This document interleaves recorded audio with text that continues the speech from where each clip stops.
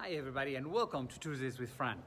This is Fran and today we have been invited to visit a men's club, one of the most traditional Basque gathering places here in the Basque country and in Navarra.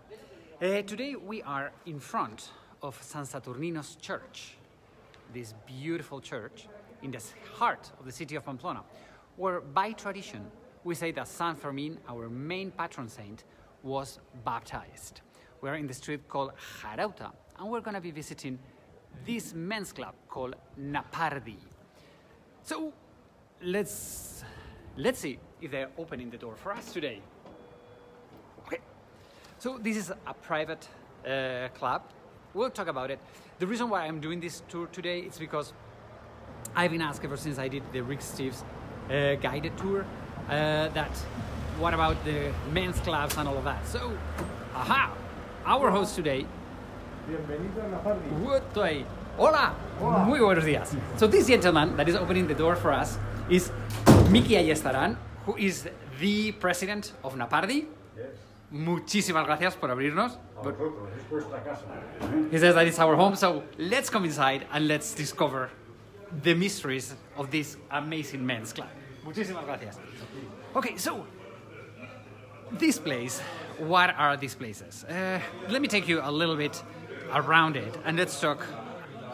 So, all of these things are especially food places, or they're what we call gastronomy clubs. And as you can see, here we have a bunch of gentlemen having a good almuerzo, the traditional San Fermin almuerzo. And the most important thing about all of these places, it's the kitchen, okay? Because it's the heart, or more than the heart, the reason why we have, oh, Andrea, how are you doing? Why we have all of these gathering places. The thing is that people here in Navarra, in the Basque country, hey Liz, how are you doing? Salud! The thing is that everybody loves to cook. And in 1953, this society was created. It was created by a group of men emulating or copying the gastronomy clubs in San Sebastian. These places, they gather around these incredible kitchens. And the reason why these are only men-based societies is because here, in the Basque country in Navarra, this is a huge matriarchy. So this was like a gathering place for the men to, like a man cave, okay? And the most important thing we like is play cards, have good wine, sing a little bit, and especially eat. So the most important thing in all of these societies are the kitchens. As you can see, this is a privately owned place, and we have all of these extremely professional ovens, and everything is like top notch. Okay, everything is like super ready for anybody to come. What we have, as this is for a lot of people, you know, you invite all your friends, you have huge pans, you have all of the plates, you can use everything, bowls, trays, I mean, everything you may need is going to be in here. Everything except the food. So how does these societies work? Well, food, wine, fine, what else? That's right, Jorge. It's like the perfect combination. The thing is that here, what you do is you call your friends and you say, okay, let's get together at the sociedad, at the society, at the men's club. And in these places is where we have all the boys, we have learned how to cook, right? You invite your friends, you go to the market, and you go ahead and buy whatever you're gonna cook for them, and you come over here, and in all of these stoves, you prepare the whole thing, okay? So you bring all the food. Here you have, as you can see, some of the basics. We have some tomato sauce, we have some pickled peppers, anchovies, basic things. We're Spanish, so we have a lot of garlic. We eat a lot of garlic, onions, and potatoes. For us, that's like the basic food, okay? So that is supplied in here. The rest, you have to bring absolutely everything else, okay? So it's really an amazing place where you just gather with friends to eat. The other thing is sorry, the wine selection. This society particularly really love wine. Here they have placed a little selection of the wines they have. So they have crianzas, reservas, some Navarra wines, some Rioja wines. All of them are super good. The thing is that what happens is that these societies, they buy the wine directly from the producer, okay? Everything's super well organized, yes, it's amazing. They buy the wine directly from the producer, and that way they get a very good price, okay? So, for example, this big bottle of wine, okay, it's huge, as you can see, it is only 20 euros. And when you come over here, what you do is you get as many as you want, you don't have to tell anybody, and at the end of your dinner, you just write down how many of this one you drank, how many of this one, how many shots of whiskey or whatever you had, and you pay for that the original price. There's no extra price placed in here, okay? So what you do is you pay a little extra for every guest you bring that is not a member, and also you pay about 2 euros for each one of them, and that will cover the person who cleans after you, okay? Because there's always somebody cleaning after you in all of these societies. So everything is super well planned. You come, you drink, you cook, and you don't have to clean. You hire a company to clean after you, which is perfect. This society, it's called NAPARDI. NAPARDI means related to Navarra, related to the people from here. It's, really it's one of those, it's probably the most traditional society that we have here. Hola, Fernando. In Navarra, it's really amazing because they are all together. Well, the reason to get together is food, it's friendship, it's singing, but they go a step beyond. This society, they have, how do you say, charity part of it. And for example, there's only 200 members that belong to this society, and between the 200 members, every single year, they raise between 50 to 60,000 euros that they give away to a hospital in Rwanda. Okay, so every year they give to the maternity part of a hospital in Rwanda.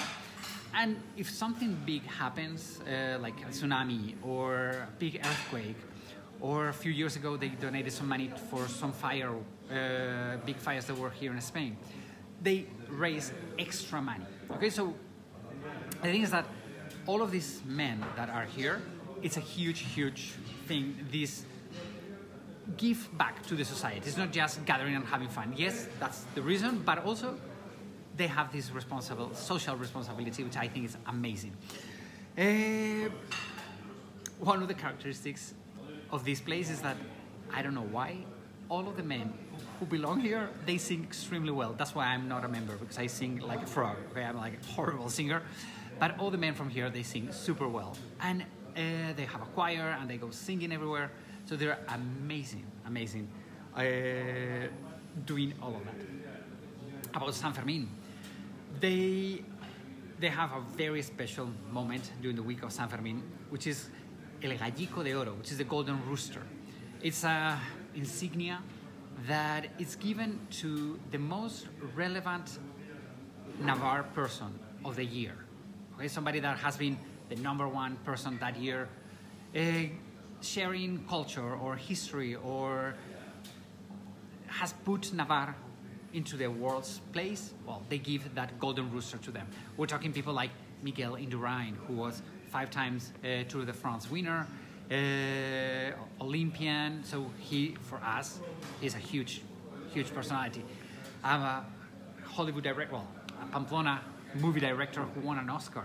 So all of those people have placed Pamplona in the world, and they have been given the honor to have this Golden Rooster Award. It's just a pin, but it's more like a recognition of a job well done, which I think is super good. And they give it here during the week of San Fermin. So they should have been giving it at this moment. Let me take you downstairs, because downstairs is super beautiful. The thing is that, as you have seen, we are in the heart of the city, okay? And well, I told you that this society started looking to this ones that are similar in San Sebastian. So here what we have are the two most beautiful handrails in the world. This one, on the green one, is the city of Pamplona with the lions. And on the other hand, what we have is the handrail, the beautiful handrail of the city of San Sebastian, of La Concha Bay. Okay? So let's come downstairs and let's discover the other part of the society, which is up there is the kitchen. And when you have a lot of people, everybody comes down here to go eating. Okay, so this is not a restaurant. Okay, there are no waiters or anything. It's just friends with friends. Today they have asked me, please, Fran, explain that it doesn't look good because of COVID. As you see, right behind me, I have this pile of chairs, and it's not as beautiful as it is now. But due to COVID, the amount of people that is allowed in here has been reduced, and they had to pull some tables out of the way. Well, it's the extra effort that we have to do with COVID. Okay? The thing is that this men's club, as we have seen, it's in the really heart of the city. And we are one floor down now. And in these old cities, when you find something down, what you find is this. Right now we are in a piece of history. This wall that you see here and all the arches behind date back to the 1300s. Okay? When we're talking before America was discovered, we're talking before Spain was Spain. This was the kingdom of Navarre, and this was the defensive walls of the old part of the city. Okay, the city of Navarre. We had three different neighborhoods. We are in the neighborhood of San Saturnino or San Fermin, and they didn't have very good relationships with the other neighborhoods. And these walls would use to defend from the other neighborhoods. I think it's super cool. Here what we have are the coat of arms of different cities of Navarra. The most important one, because it's where we are, it's this one. This is Pamplona, that is Navarra. And this is the symbol of NAPARDI. Okay? As you can see on the logo, it is a spoon and it's beautiful shields, yes, and a fork. So it's all about eating. I love this place. Really, it's a privilege to be here. During the week of San Fermin, anybody that comes to town, normally they are invited over here. Very famous people has been here. Even Sofia Vergara, you know, the actress, she was here a few years ago. Right? So it's super, super cool. Beside all of these eating spaces, here what they have, it's this lecture, or as you can see, there are a lot of hidden corners everywhere around. Okay, they have this reading part and music part. Okay, where I'm not going in because the Wi-Fi inside is not very, very good. Oh, Lisa, how are you doing? And modern times have come, and besides playing cards, what we have here, it's a little television corner, which I think is kind of funny because they come and they don't watch, I don't know, what do they watch here? A bunch of guys. Soccer and hand pelot and bullfighting. Okay, so it's like very traditional things. Talking about bullfightings, we're in Pamplona.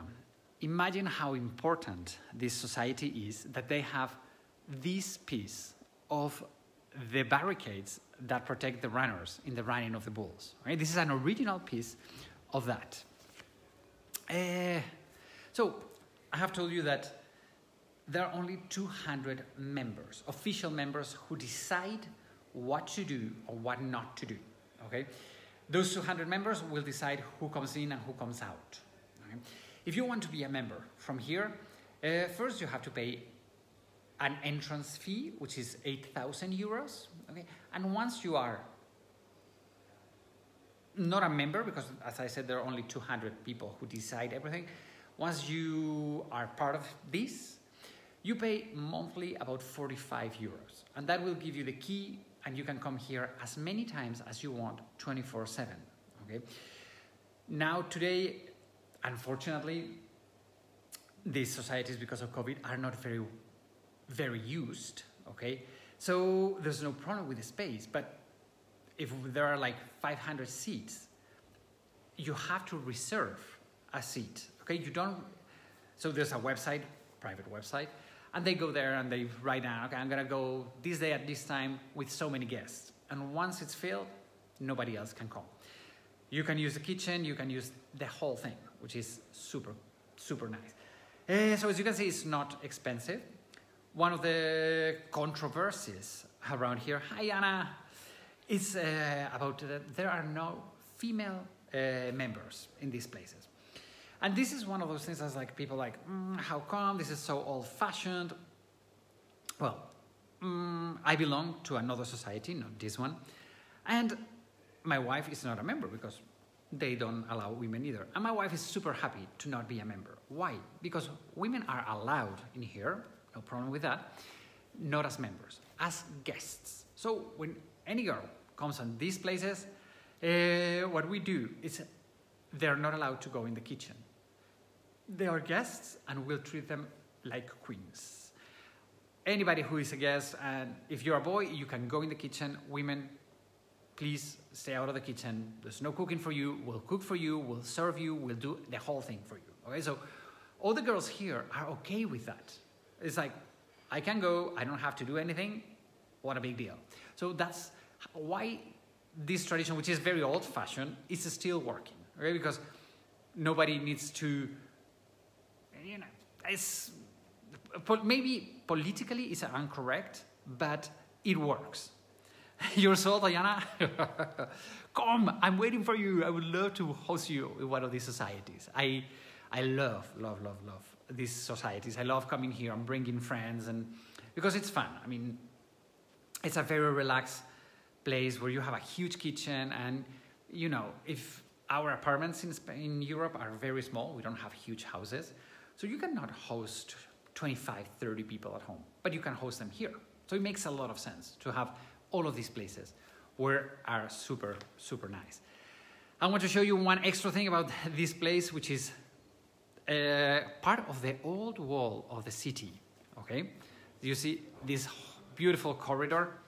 They just kept it so we can see these columns, which are so extremely beautiful that they date back to the 1300s.